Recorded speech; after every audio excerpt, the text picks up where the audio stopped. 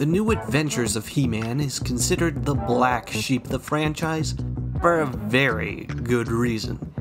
It's without question an incredibly boring sci-fi show that feels like the studio managed to get the license for He-Man, but just in case they didn't get it, they changed the designs of both him and Skeletor to be lawyer-friendly.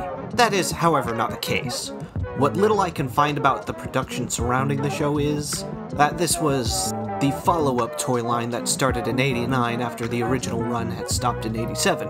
As for the show itself, it's not done by good old Filmation, who unfortunately went defunct a year prior to this show. This was made by the American animation company Jetlag Productions, making the overall animation improved from Filmation's inconsistent methods. The cost of this was unfortunately everything else. This show is bland. Not just Wonder Bread bland, no, that has the veneer of charm. This show lacks even that. Gone are the over-the-top Frazetta-inspired character designs, and we have this. Yes, this is the new He-Man. Yeah, you know that signature bowl cut and metal chest piece? They're gone and replaced by a ponytail with a generic leather strap and blue jeans.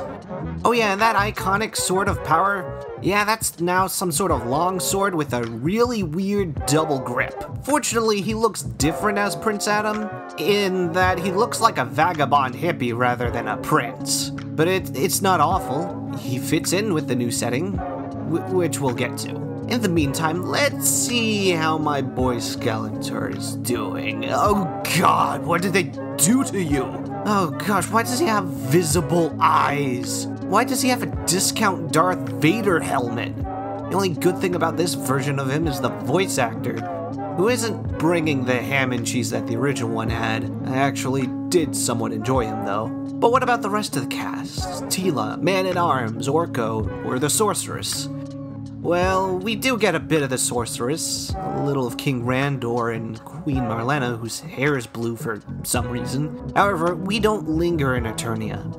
This story is actually about He-Man's adventures in the futuristic planet of Primus. Yeah, He-Man gets brought to the future by these two goofballs at the behest of this wizard-looking guy, who's not actually a wizard.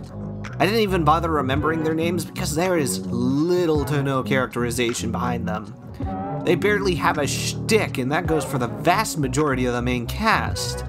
This includes the villains, who would at least have some gimmick to their characterization, but nah, even they're bland. Flog's just a complete dunce who lets Skeletor do his harebrained schemes and wises up to him sometimes. Then there's the rest of the goons who are just varying levels of cardboard. The only exception to this blandness is, of course, annoying. The four scientists are insufferable buffoons who cause more issues to the protagonists than they solve.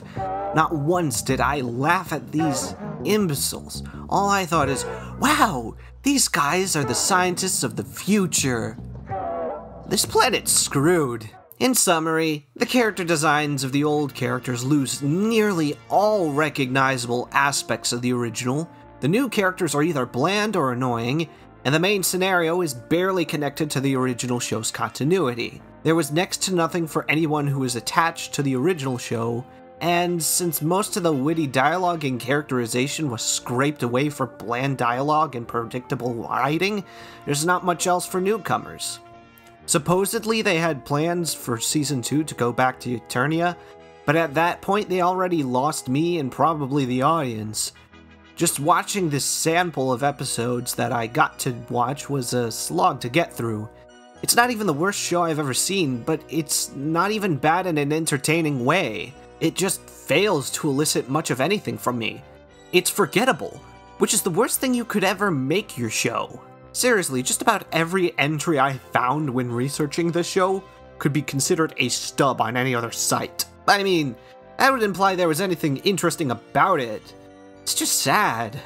Oh well, at least I get to move on to the 2002 reboot, which I heard was decent, so I'm looking forward to that.